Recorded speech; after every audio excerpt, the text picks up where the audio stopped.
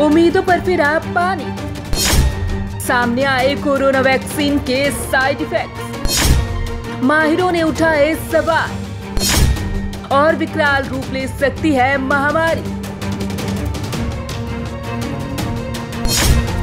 हजारों दिक्कतों के बाद एक उम्मीद की किरण जगी थी। लगा था कि अब कोरोना से निजात मिल ही जाएगा। रूस ने वैक्सीन बनने का दावा जो किया था, लेकिन अब उन्हीं दावों पर कई सवाल खड़े हो रहे हैं। हालांकि सवालों के घेरे में रूस की ये वैक्सीन पहले दिन से ही रही थी, लेकिन अब एक रिपोर्ट में इस वैक्सीन के साइड इफेक्ट्स के बारे में भी बताया गया है। दिखे कई साइड इफेक्ट्स। रूस द्वारा दावा किया गया था कि उनके द्वारा बनाई गई ये वैक्सीन पूरी तरह से सुरक्षित है, लेकिन रिपोर्ट कुछ और ही कहती है।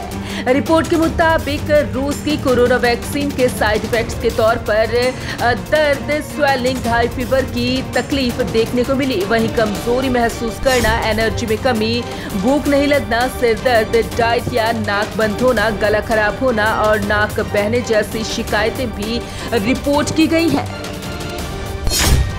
42 दिन हुआ था शोध।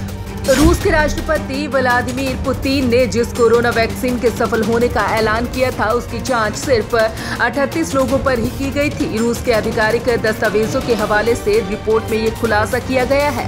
वहीं वैक्सीन के कई साइड इफेक्ट्स की जानकारी भी सामने आई है। रिपोर्ट के मुताबिक सिर्फ 38 लोगों पर जांच के बाद वैक्सीन को मंजूरी दे दी गई। इसके अलावा केवल 42 दिनों के शोध के बाद वैक्सीन को रजिस्टर करवा दिया गया। ऐसे में इसके प्रभावों का अभी ठीक से पता नहीं चल पाया है। दुनिया भर के वैज्ञानिक और डॉक्टर्स राष्ट्रपति पुतिन के इस ऐलान के बाद कई तरह के सवाल खड़े कर रहे हैं। अब क्या है डर? अब जब वैक्सीन के साइड इफेक्ट्स दिख रहे हैं तो लोगों में डर दिखना भी लाजमी है। हालांकि राष्ट्रपति पुतिन का कहना है कि उनकी बेटी को वैक्सीन की डोज दी गई है और उसे कुछ देर के लिए बुखार आया, लेकिन बाद में वो ठीक हो गई। पुतिन की 2 बेटियां हैं, मारिया और कैटरीना। वैक्सीन दोनों में से किसको लगी है, पुतिन ने ये साफ नहीं किया है।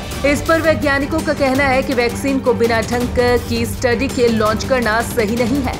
अगर वैक्सीन गलत साबित हुई तो महामारी और विकराल रूप ले सकती है, जिसे रोकना मुश्किल हो जाएगा। वहीं जो साइड इफेक्ट्स शुरू में दिखे, वही अगर बार बार दिखेंगे तो भी दिक्कत आएगी।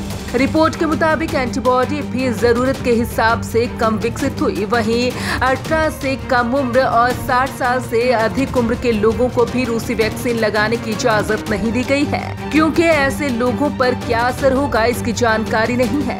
प्रेग्नेंट और बच्चों को स्तनपान कराने वाली महिलाओं को भी वैक्सीन नहीं दी जाएगी। कई देशों में सप्लाई की तैयारी। विशेषज्ञों की आपत्तियों को खारिज करते हुए रूस ने अपनी वैक्सीन को पूरी तरह से सुरक्षित और प्रभावी बताया। उसने 20 से ज्यादा देशों के वैक्सीन की एडवांस बुकिंग करने का दावा भी किया।